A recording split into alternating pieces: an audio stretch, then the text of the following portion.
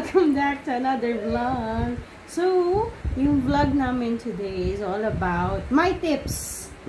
My first-hand tips, my first-hand experience on how to get better sleep.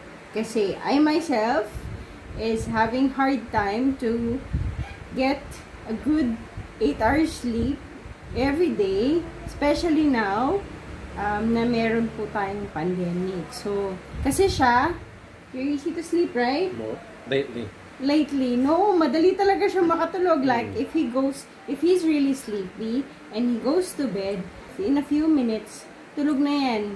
And I would know. I would hear a sound. Okay, fair enough. Right away. But too much me, information. Yeah, but me, I go right, left, and then it's already 4 a.m. and I haven't slept. Yeah. So I tried these ways and this helped me. Okay, so again, well, I'm not professional. I'm not a professional one, but this one helped me. Okay, disclaimer lang yon. Hindi ako professional. Pero hopefully, makatulong din to sa inyo. First one is, fix your body clock. So, kunwari, you usually, time mo, gigising ka ng 8 a.m. or 9 a.m., then you eat. Then after that, may lunchtime ka. Kung magnanap ka by lunchtime, sabi nila, around 30 minutes lang. Nap lang talaga because you will have hard time to go and sleep in the evening. Kasi, yung katawan mo, medyo nagbago yung clock niya. So, if let's say, you wanted to sleep by 7 p.m. or 8 p.m. or 9 p.m. Stick to the deadline. Yeah, you have to have it every day para masana yung katawan mo. Right? Because sometimes, nagkakaproblema siya because kapag nakatulog siya ng hapon, sa gabi, hirap siya matulog. Right? Okay, next is, you can use sleep supplements. I use Sleep-Acil or Sleep Well. It has melatonin, 3 mg if I'm not mistaken, that helps me fall asleep. Yung Tea also, yeah. Yeah, later. It is included on my top 10. These sleep supplements are not technically sleeping pills. Nakakatulong lang sila. So, parang Relaxants. Yeah, parang gano'n. Tapos, pag ininom mo, para ka lang yung hindi mo mamalayan, tulog ka na, or inaanto ka na, and then, suddenly, you fall asleep, and then, you wake up na medyo okay na. Okay? Pero sabi nila, better daw i-take yung sleep supplements like that during, or if you're hungry, or hindi ma-hungry, hindi busog. Okay, hindi busog. Or an empty stomach, better. Empty stomach. Yeah, that's like most medicines. That's okay. better, yeah. Next is, drink lots of water during the day. And don't sleep super hungry. So, kailangan naman ng body natin ng liquids. Let's not sleep.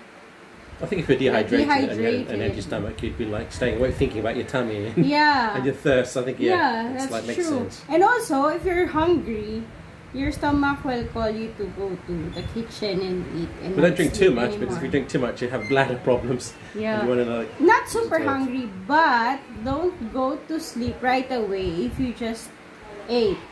Leave it like 2 to 3 hours after eating before you sleep. Kasi, yung may mga acid reflux, umaakyat yan pataas. So, hindi sila nakakatulog.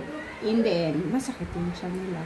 Or, nag-manifest dito sa hindi rin sila makakatulog. Probably have some enough food, and then after that, 2 to 3 hours, then you can sleep na. Hi! Fourth one, drink chamomile tea or ginger tea. Yun, it helps. It's like a herbal medicine. Yeah. It relaxes you, right? It must have some sort of chemical in there. But the ginger, you can have it boiled, the ginger, and then after that, you can drink that one. That's organic, and that's natural, and that's walang halong ibang chemical, right? And also chamomile tea, others use it na 30 minutes before matulog, they take that with hot tea. Okay, fifth, use essential oils to massage your head. May nabibili sa Mercury Drug or ngayon sa Facebook na mga essential oils, yun yung may mga scent. No, not baby oil. Yung may scent, yung parang mga peppermint, yung may amoy, parang kaamoy ng mga efficacent oil, yung mga ganyan, lavender. Depende kung ano yung prefer nyo na scent. And then, you can use that essential oils para amuyin, para ipahi dito, like that. Some people might put it in a bowl of water, right? Yeah. Or if you don't have or can't see any essential oils near you, you can use probably yung mga ointment like efficacent, like regular yon, katingko, yan.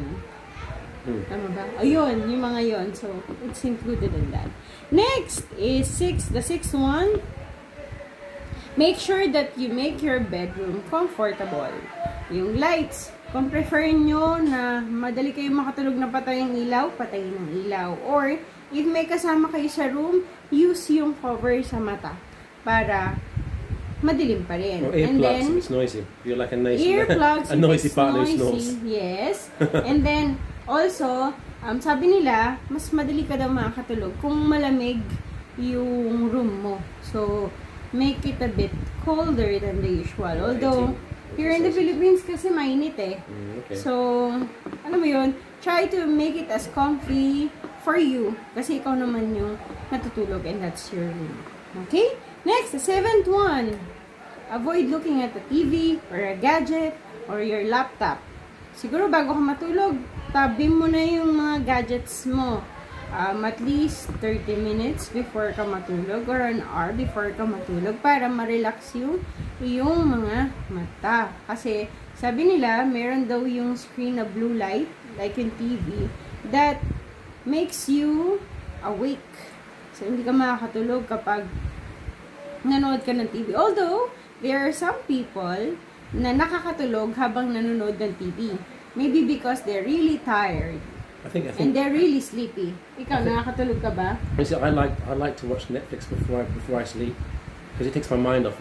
I had problems sleeping before from stress and just thinking about my work. So by watching Netflix, it and also nakakatulog siya pag naglalaro ng PlayStation, right? You easily fall asleep. Well, that's them. Me, I don't know, but I can't sleep that well and that easy. I envy them. Thank you. Them. Okay. Yung mga tawag nilang masandal tulog. Madami akong kakilala niyan. And hopefully that's me, but that's not me. So, 8 tip. You can use hypnosis to sleep. Meron mga video. Actually, I'm using one. You can do a vlog on that. Everyday. You do a vlog on that, right? Hypnosis. Yeah. I could say yung aking pinapakinggan. I use earphones when I sleep with this one. It's yung sa YouTube, it's guided meditation for sleep problems and insomnia with hypnosis by John Moyer. And then it's 8 hours. Yeah, I could put in the link on the yeah, there. And yon, 8 hours siya. So parang nakakatulugan ko na, and then the morning nakalagay pa siya, minsan nalobat na yung phone ko. So yon, you can use that. It's helpful also. Very helpful for me. And then also 9. Okay. Have some time to meditate. Kung gusto nyo naman meditation, yung relax. Breathe in. Clear your mind, right? Breathe out. Clear your mind. Huwag mag-isip. Siyempre, hindi mo may iwasan mag-isip, lalo na ngayong mga panahon ng COVID, ng pandemic, but if right? you like, I heard if you count... Yung mga problema mo sa araw-araw. Maybe you focus on maybe counting sheep to take your mind off your problems. Counting sheep, hindi siya effective sa akin. Well, for me, if you have lots of problems, you want to get your mind off those problems, you focus on something that isn't problematic. You know why it's not effective to me? And it's repetitive, so it's boring. You know why it's not effective to me? Because I am thinking, what number next? What number next? What number next? So, okay. So, better, you count from 1,000. 1,999. Ay, sorry. 999, 998. Para, pag tinamad ka ng bilangin yun, stop na, tulog na. Mga ganon. Okay. Then, Counting from 1, 2, 3, 4, 5, 6, 7, 8, 9, 10. Charan! Pinakauli, prayers. Kasi sa dami ng iniisip mo ngayon, sa dami ng problema, my 10th tip is you pray before you sleep. Before anything else. You should take time to pray for your healing, for everything that's happening around, for your thinking, for your worries. And that will help a lot, right? Right? What's your final words? Well, that's it. I mean, additional that's tip it. I mean, you covered it. I mean, I like to just take my mind off my problem by focusing on other things less stressful, like watching a movie or playing video games. I would literally perhaps play for like maybe like 30 minutes, 40 minutes just before sleeping, and then that's it pretty much. Yeah, that's it pretty much. So that's it. That's my 10. Also, nice pillows. Getting a nice pillow. Yeah, nice pillow as well. Isama mo na yun dun sa comfortable room. You have to have a nice, comfortable bed if you want to sleep. Comfortable bed, comfortable pillow. That's included in the comfortable room. So again, make it comfortable for you. And right now, sleep is very important. And it helps our immune system. It helps boost our immune system. So have enough sleep. That's my advice to all of you. Okay, so I think that's it, and I hope we had helped you out on giving some tips to have better sleep. And again, it's my first-hand experience. I'm not a professional. I just want to help out and share what worked for me.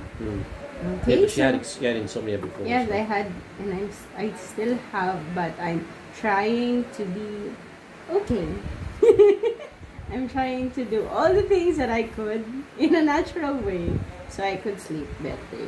Okay, I think that's it. Thank you for watching our vlog.